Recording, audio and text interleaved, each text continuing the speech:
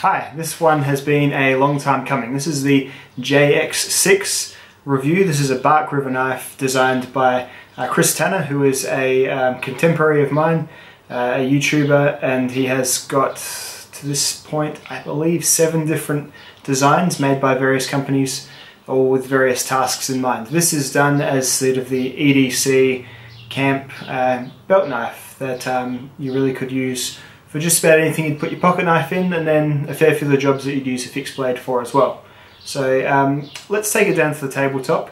A fair bit's happened with this knife. I'll go through, I guess, to cut to people if this is your first video of mine you're seeing. I ordered this exact knife from one of the vendors, DLT.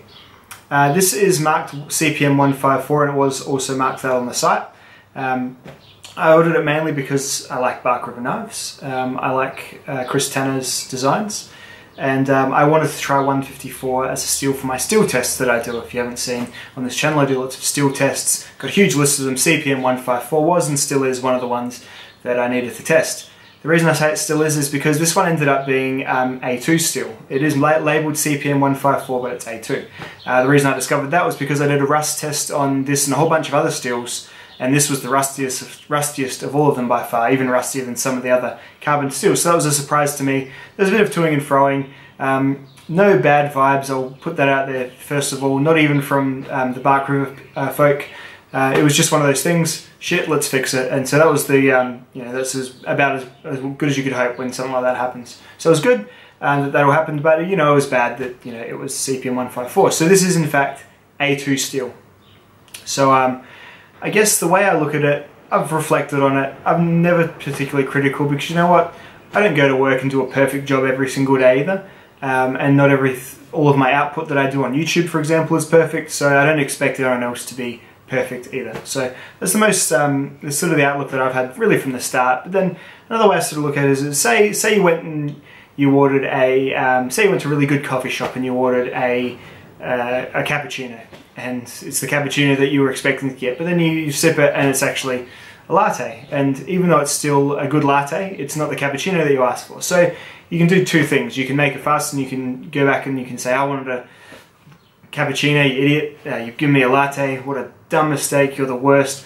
Or you can just say, you know what, the latte is just fine, and I drink lattes as well all the time and I'm completely happy with them too. I know I'm using an abstract example, but yeah, really it's just another thing. Like A2 is a steel that I like, and in the testing that I did with this one, I thought it was CPM 154, it did great as well. So that's the point with this knife so far. I ended up getting another one sent to me for free, most likely because I do this, and you know, of course it's a harm reduction, damage control sort of thing, absolutely. I gave that knife away because I don't want free stuff. I do prefer just to be treated like a normal consumer.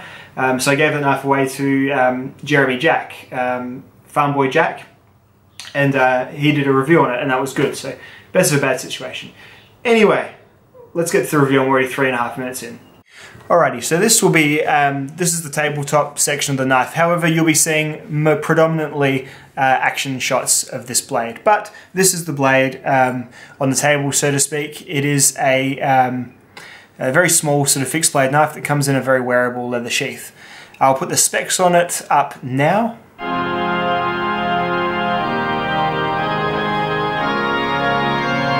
As well as the price and some varieties that you can get regarding this knife now. Being a Bark River knife, there's all sorts of handle and steel combinations that you can get. The knife comes with a saber convex grind, so as in it is flat and then there is a convex, so it is not a full convex. I guess you could call it a saber vex, I don't know. And it is an excellent slicer. I'm going to go into what I like most about this knife first. So, the thing I like most about it is that it's similar to me to my much loved Spidey Chef pocket knife. So let's get that bad boy out now. Very similar to the Spidey Chef in that I like when a knife gives my fingers clearance so I can use the knife in various ways. So the Spidey Chef here, this even does it a little bit better, but your fingers have less time colliding with the things you're cutting. So it's a really good point of the knife, and it is, as you can see, a sort of very comparably sized knife as well. It's a little bit thicker, but it's you know, obviously got that sort of strength that a fixed blade has, whilst sort of taking away some of the discretion that a folding knife has. So there you go.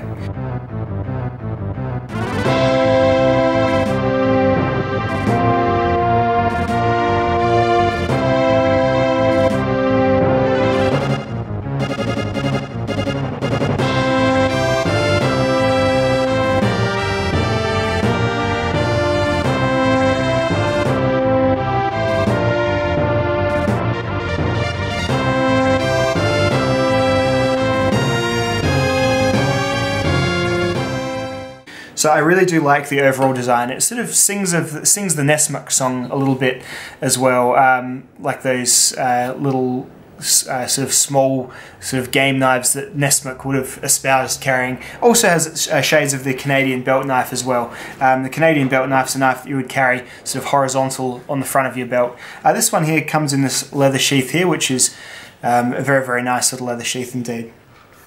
Let's talk about the blade. So the blade in this one is made of A2 steel. It does also come in CPM 154, and the one that I got sent was definitely in CPM 154 because I tested it and it did not rust. CPM 154 is a stainless steel, most likely with slightly lesser edge retention than A2.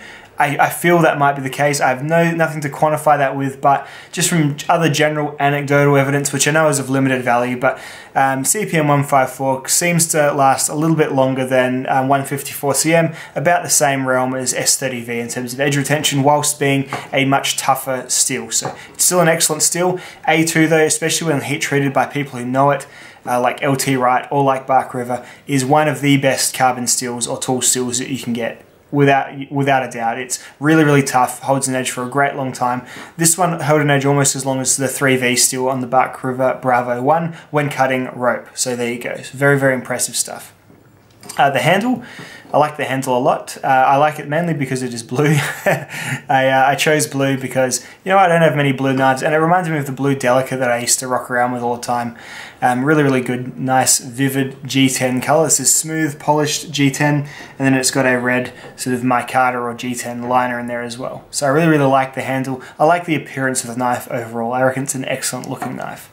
The blade's usability is top notch. You can use this blade for anything. A tall, thin convex grind is strong and yet slicey as it does your food chores with no problems at all. The whole knife and blade design is definitely geared towards food preparation, but then of course you can do really good roll cuts on wood as well with this sort of extensive belly here. Still has enough flat or flattish area to do some push cutting on your wood if you're thinking of doing feather sticks.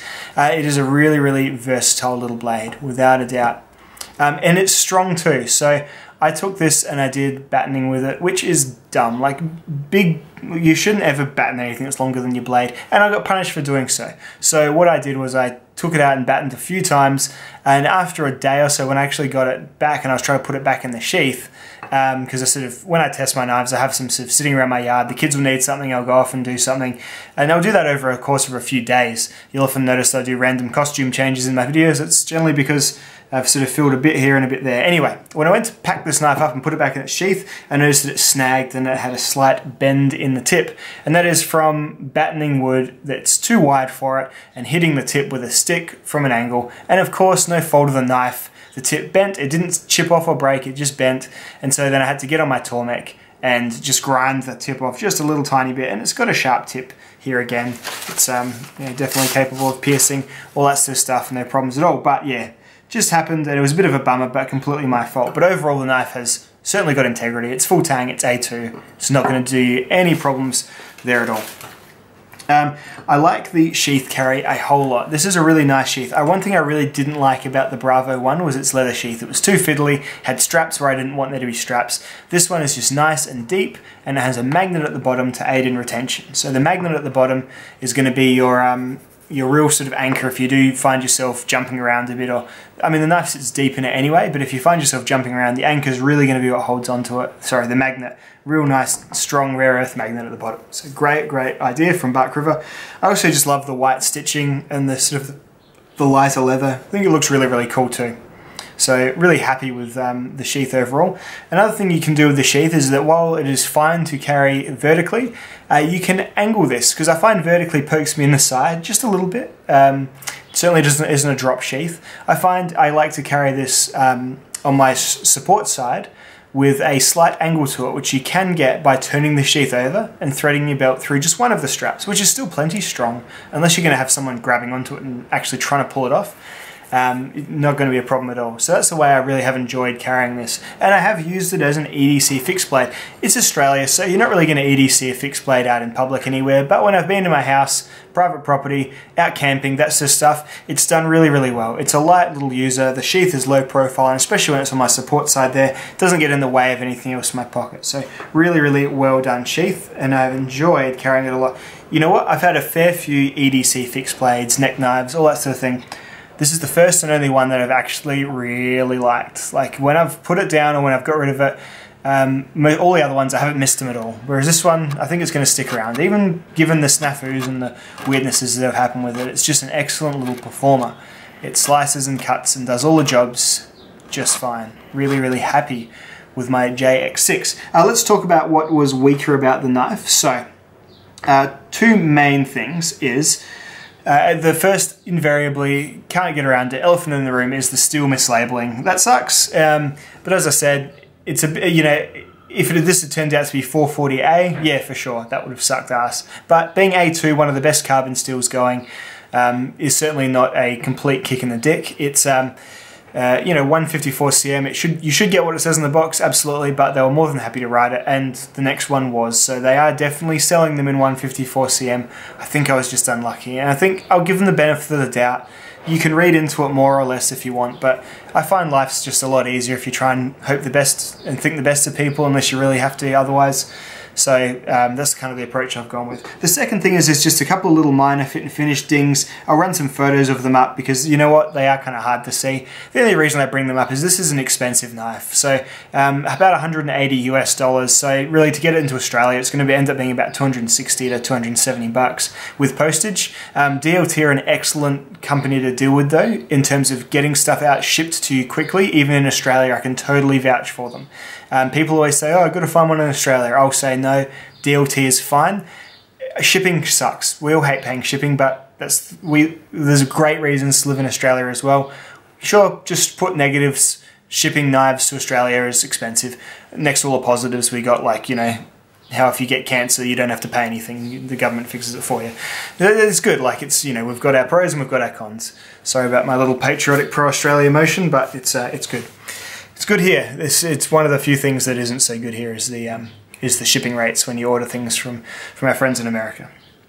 So there you go. The bad list is really, really short on this one.